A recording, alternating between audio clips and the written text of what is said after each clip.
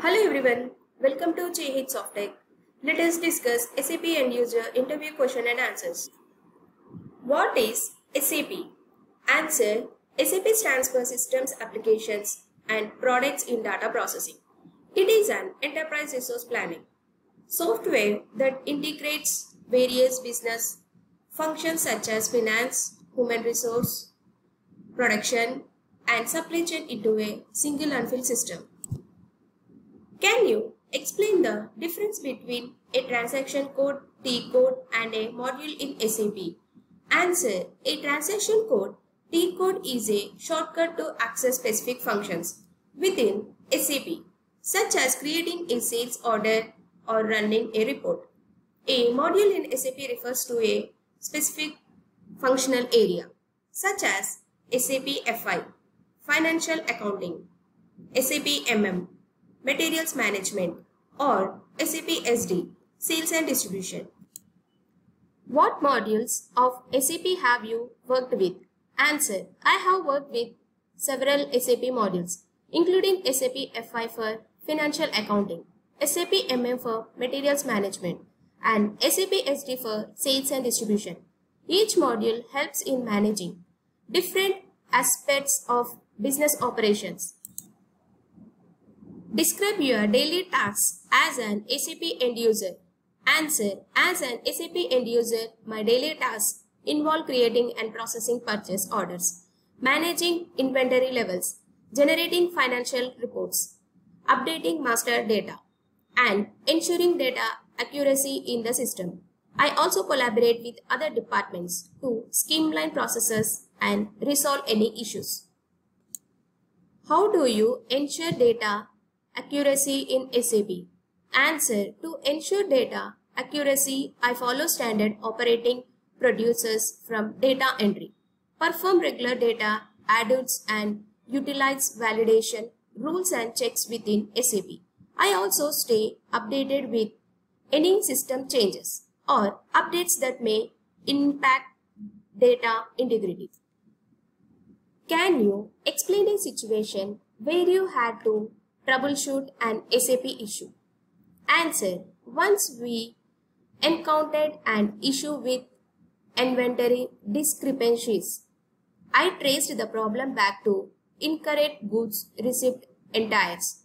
By cross-checking physical inventory with SAP records, I identified and corrected the errors and then updated the team on proper data entry protocols to prevent future issues.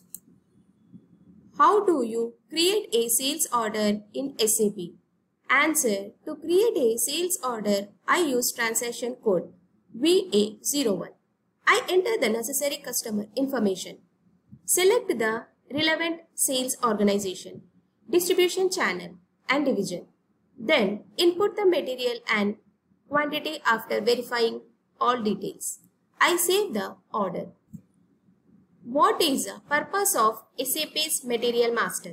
Answer: the Material Master contains all the essential information about materials and company users, including data for purchasing, inventory management, production planning, and sales.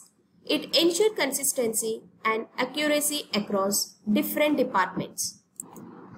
How do you handle SAP system errors or performance issues? Answer: for system errors, I first check error messages and logs to identify the issue. If it's something I cannot resolve, I escalate it to the SAP support team. For performance issues, I check for system updates, clear cache, and sometimes suggest running performance optimization tools. What step would you take if a financial posting goes wrong in SAP? Answer: if a financial posting goes wrong, I would first receive the posting details to identify the error. Next, I would reverse the incorrect entry using the appropriate reversal transaction code. Example: FP08 for reversing a document. After that, I would make the correct posting and verify the changes to ensure everything is accurate.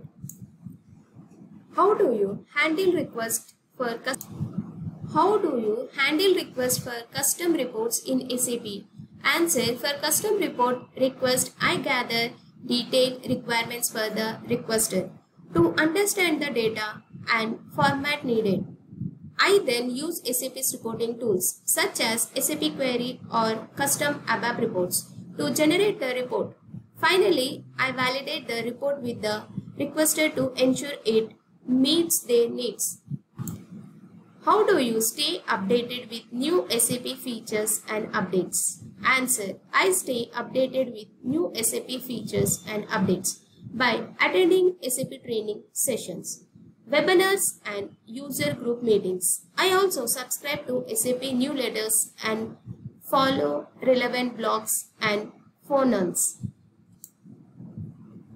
Can you describe a time when you had to work under pressure to meet a deadline in SAP? Answer: during a financial quarter end closing, we had to process a high volume of transactions within a short time frame. I prioritized tasks, worked efficiently, and collaborated closely with my team to ensure our entries were accurate and submitted on time. We successfully met the deadline with minimal errors. How do you create a purchase order in SAP?